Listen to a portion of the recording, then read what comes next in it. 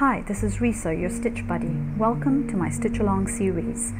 I'll be stitching a beautiful PDF pattern of Réaumur, which I bought from Charles and Elin's website, link provided below. I had also recently completed a book review of their lovely book titled Mindful Embroidery, which covers a series of beautiful modern architecture embroidery patterns, which I encourage you to watch by clicking on the link above. Now, this is the pattern or the PDF pattern I bought online, and you can get many more PDF patterns on their website, as you can see scrolling up to your left of the screen. What I did was I traced the pattern using heat erasable pen because it's much easier to then erase it once you iron after embroidering. So I'm going to start embroidering with a single black thread using back stitch as per the instructions in the pattern guide.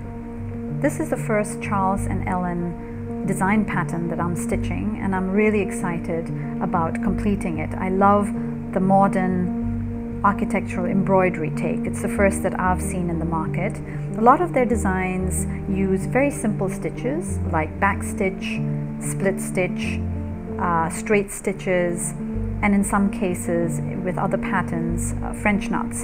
So I'm not going to go and provide an ongoing commentary like I do with my other stitch alongs, as pretty much the stitch that I'll be using here in this pattern is back stitch predominantly, and for the balconies I'm going to use my own stitch, and that would be a fly stitch. I've provided chapter links to all the different stages of the stitch along, which you can refer to and skip to as you progress in stitching this design. As you saw with the completed embroidery piece at the beginning of this video, I made this design my own by using autumn colors or fall colors for the leaves of the trees, and you can do the same if you would like by skipping to the chapter on trees in this video.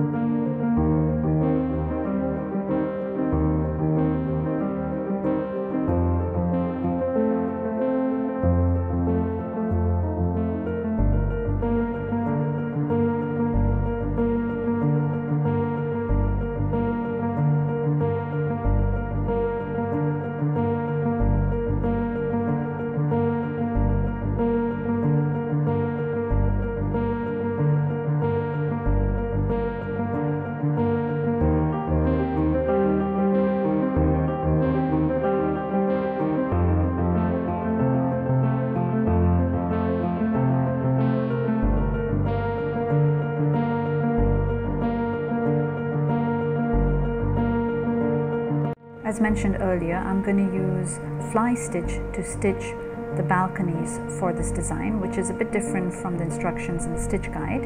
And essentially what you do is you take out the thread on one end, insert it a bit of a distance, and then at the center you pull the two threads in a V sort of format. So essentially take out the thread on one end, insert it a bit of a distance away, and in the center you attach that by inserting the needle in the middle. So you get sort of a V look here, and it's really easy to do, and you sort of get a balcony pattern when you embroider. And in the center, all I'm doing is a straight stitch in the form of a T.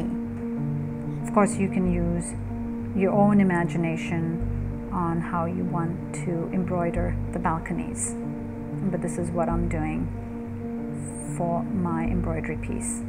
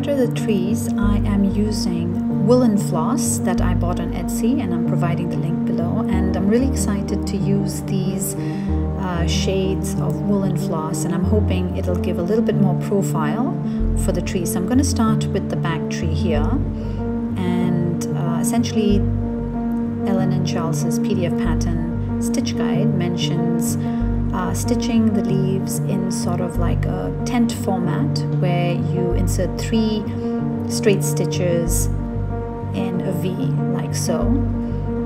So essentially, you know, stitch 1 stitch in the center and then 2 stitches from the side, so you get a little bit of a V shape to represent the leaves.